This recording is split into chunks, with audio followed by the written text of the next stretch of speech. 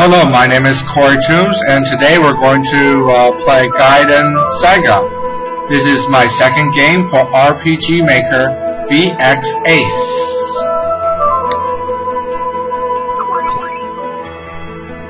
I have a save file here. Just after the first dungeon, I wanted to show a bit of the town here. Now, the start there isn't a lot to do, but as you progress through the game, more and more stuff becomes open. This is the Warriors Guild. By the end of the game, all this wall will be covered with quests that you can do. There's about 30 quests from the Warriors Guild that you can complete. And all the shops, you can't buy anything yet, but as you play the game, different stuff will become available at the stores. The main character at the front is Dazar, and that is his brother Leiwan. And they're the two princes of Farago, which is this town. Being my second game, I used a lot more resources, scripts, tiles, and here's a ring menu. That looks pretty cool. And if you go in here, this is the Hall of Learning, and they'll tell you about the history of Farago if you want to learn about that.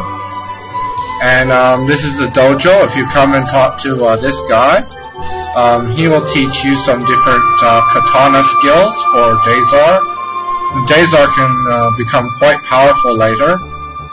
So it's quite a big town, and there's lots to do later as you progress through the game.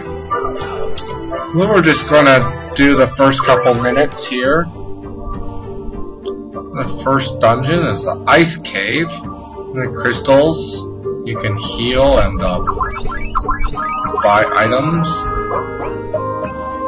Oh, I need let's buy some of those, everything. Okay, so we got a little bit of everything, and let's save the game. This is the second dungeon in the game. And it's ice and we're fire attributes, so obviously we should use some fire here. And all the enemies have elemental weaknesses or strengths, and obviously the second dungeon is obviously very easy to figure out what those are. And being ice, you're going to be weak to those. I used the Yamfly battle system, and you can see at the bottom I have a ATB, which means that not all my characters will go at the same time like in the default battle system. Go over here, and I use a lot of different lighting effects. I have some light rooms and some dark rooms. Try to experiment with a lot of different things that I didn't do in my first game.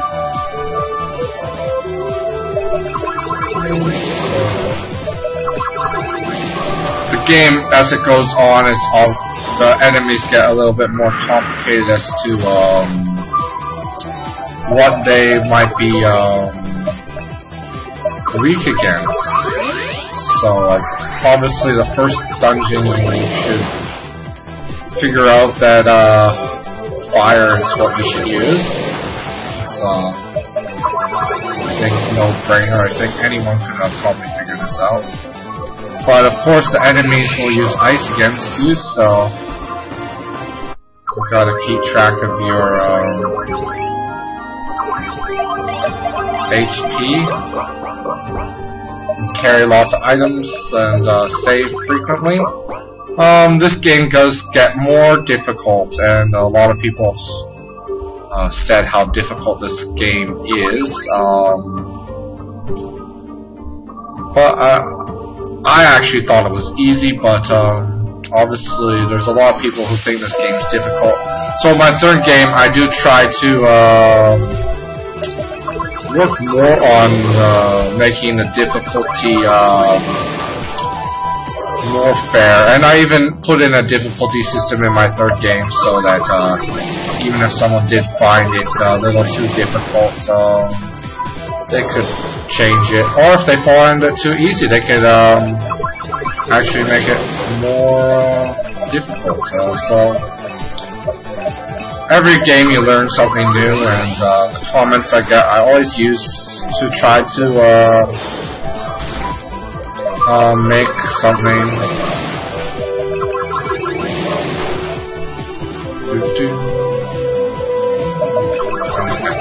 Before he gets me. And this is just the mid-boss of this dungeon. And this guy is the guy who teaches you katana skills later. He's going to join your party, and this is a good opportunity to level up. Because, where is it? Let's look at the status. And he's at level 30. So, obviously this is a good opportunity to abuse him, so to say. He's there. Now, but though his skills do require a lot of TP, so I didn't want to make it too easy.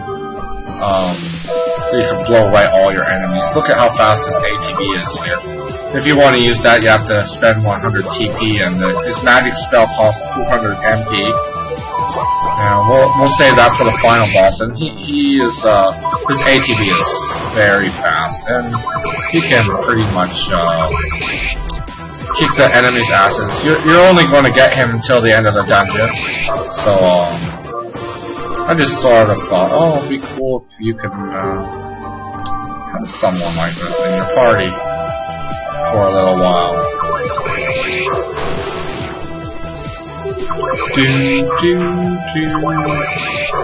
Now, I still use default battlers, though later in the game, if you make it to the optional dungeon, I do have some really cool, interesting looking guys. I think I missed a chest. Yeah, well, I'm not going to get it. You guys can figure out where all the stuff is. Can't show you where everything is. There's a hidden chest with a better sword in here in the previous room. And here we need to hit switches. I have a lot of switches. Dazar really hates switches, and he will usually say something about one of them at some point. A strategy, because the game does get difficult later, as I said, is try to always have a lot of items, use the crystals, and save very frequently, I think.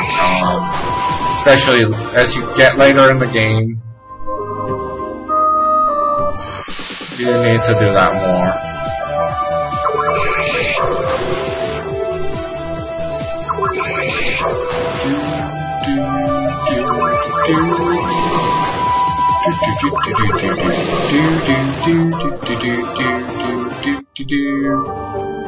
And go up here, and way up here, there's a switch.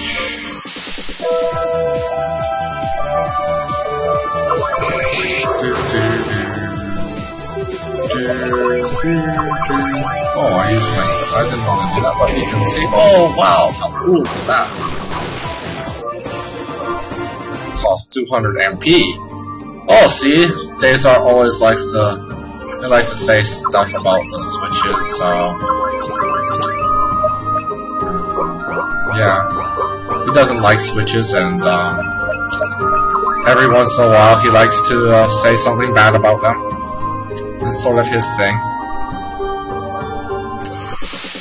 I tried to have a lot of humor in this game like I did in my first one. I think this one's a lot better in terms of the story. And, well, pretty much everything, I think. The battle system. I use a lot of scripts. Tile sets are obviously... Even my mapping skills is better. Well, there's a lot of encounters. I don't think the encounter rate is quite as high as Dragon Lancer. Like, I think Dragon Lancer is like was 10, and that was sort of ridiculous. My third game, I'm trying to make it even easier, if you can imagine that. And see, I tried to put some different kinds of things in here.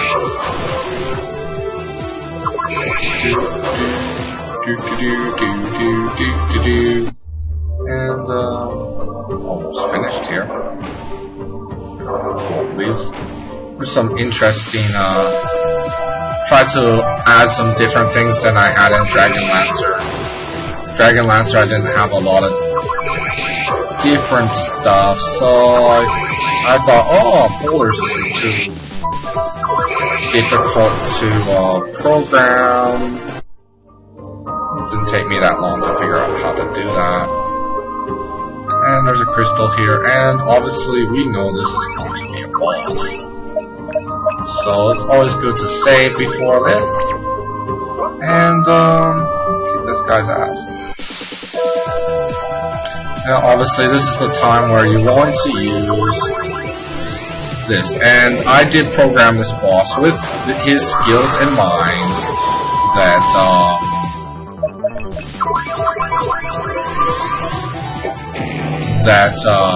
I gave it a higher HP, so you couldn't just kill it with having this guy in your party.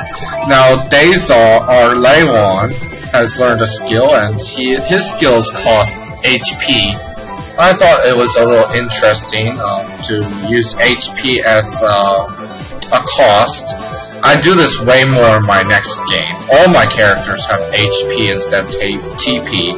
I actually took TP totally out of my game because it just didn't think it was necessary anymore.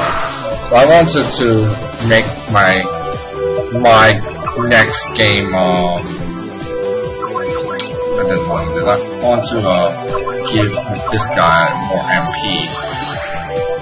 That will take forever. So obviously, you gotta beat this boss yourself after half of the HP has been taken away from him by this guy here. But he still does quite a bit of damage, so I took a lot of consideration into making this battle so it's balanced enough. Critical hit.